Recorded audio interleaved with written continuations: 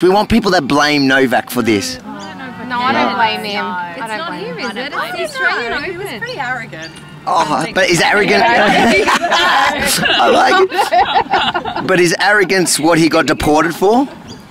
No, I haven't followed it too closely, but if he was arrogant enough to lie on his visa applications, arrogant enough to not respect the rules, then...